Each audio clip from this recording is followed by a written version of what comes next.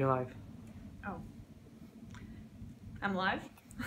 Hey guys, it's Emma Figling with TYT Politics coming to you from the YouTube studio. So this is where we're going to be doing some videos for the meantime while we kind of settle in New York. There are a lot of people, a lot of moving parts right now, but exciting stuff right now.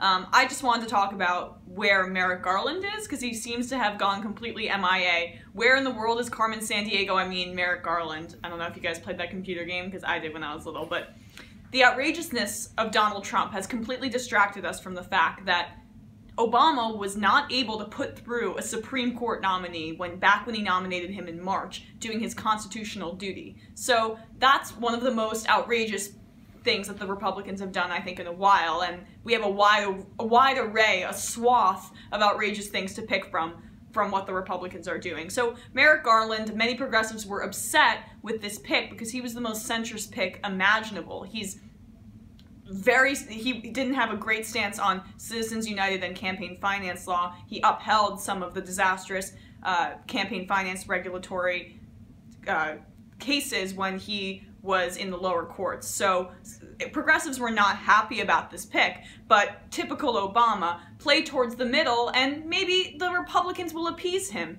That has never happened. The Republicans are obstructionists to their core, and President Obama, throughout his entire 8 years as president, fell for it every single time. And Merrick Garland is a prime example of why you can't appease these radicals, because it's just not going to work. So Merrick Garland somehow has gone MIA, but apparently he's back hearing cases again because the Republicans just refused to let him onto the Supreme Court and do their constitutional duty. So Judge Merrick Garland was back on the bench on last Wednesday, donning his black robe and hearing arguments for the first time since his ultimately unsuccessful nomination to the U.S. Supreme Court, which was announced in March 2016. Garland stopped hearing cases after President Obama nominated him to the Supreme Court on March 16th to replace the late Justice Antonin Scalia. Republicans announced their opposition to Obama filling Scalia's seat even before Garland was revealed as the nominee. Obstructionists, arguing that it was improper for the president to choose a nominee in an election year. What are you talking about? Antonin Scalia died. I'm so sorry. That was inconvenient for your political narrative, but that doesn't mean that you get to leave a seat completely free on the Supreme Court. Do your duty, but they're not interested in governing, and that's what the problem is with this radical party that is in power now. There are only 4 states where the Democrats have power on the state level, and now we have the presidency, the House, and the Senate, all Republicans. Good job, corporate Democrats. So with Republicans in the majority, Garland never had a confirmation hearing before the Senate Judiciary Committee. So somehow we've all forgotten about this, and now Donald Trump is going to have that seat to fill. And a variety of others, probably, you know, hold on for your dear life, Ruth Bader Ginsburg. Again, I'll piggyback you into the chambers every single day if that's necessary. But Donald Trump is going to have the opportunity to fill that seat and potentially many others. So they're saying that it would have been improper to fill that seat during an election year. You know what the Republicans are completely uninterested in? Being proper. Everything they do is improper. Their obstruction is improper. You know what the Democrats are obsessed with? Being proper. So what would have been improper is if President Obama filled that seat as a recess appointment. There is a precedent for it, and I'll read to you from the New Republic, which lays it out beautifully. In Article 2, Section 2 of the Constitution, it says that the President shall have the power to fill up all vacancies that may happen during the recess of the Senate. This has been used for Supreme Court vacancies before. William Brennan began his court tenure with a recess appointment in 1956. Any appointments made in this fashion expire at the end of the next Senate session. So a Garland appointment on January 3rd of this is hypothetical, of 2017, would last until December 2017, the end of the first session of Congress. So, meaning Garland could be filled in that, it could be in that role for a year, but then Congress would have to reapprove him. But that would very much increase the likelihood that he would stay on the court, because he would have given an opportunity to govern, and people would have seen, maybe the Republicans would have seen, oh, this guy's a centrist, and we can deal with him, as opposed to if Obama had actually gone through the process and pushed a real liberal on the court.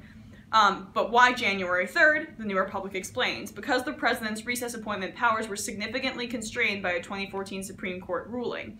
In a 9-0 decision in the National Labor Relations Board versus Noel Canning, the court said that the president cannot appoint individuals to fill vacancies if the Senate holds pro forma sessions every 3 days.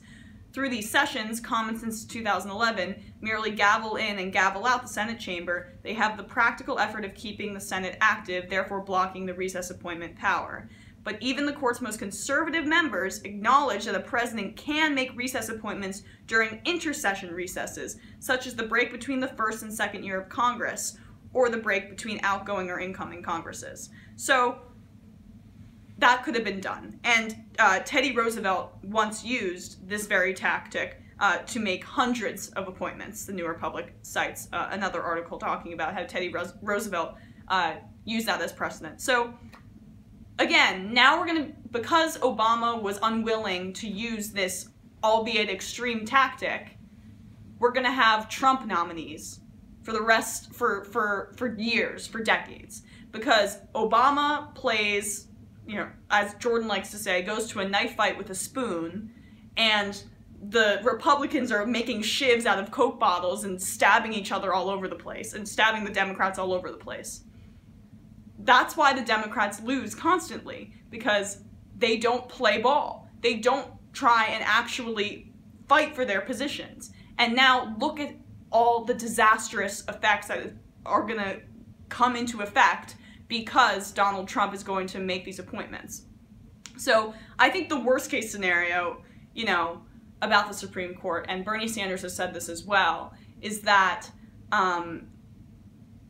they have the power to make it even harder for minorities and Democrats and liberals to vote.